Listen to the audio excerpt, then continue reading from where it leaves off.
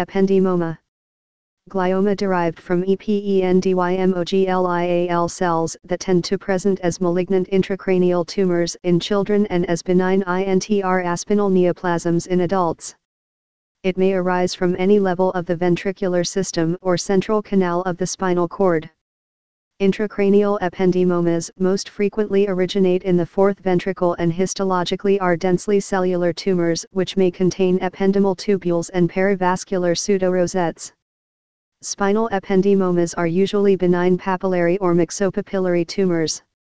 From DeVita et Alabama, Principles and Practice of Oncology, 5th ed., p. 2018, Escurol et Alabama, Manual of Basic Neuropathology, 2nd ed., pages 28-9.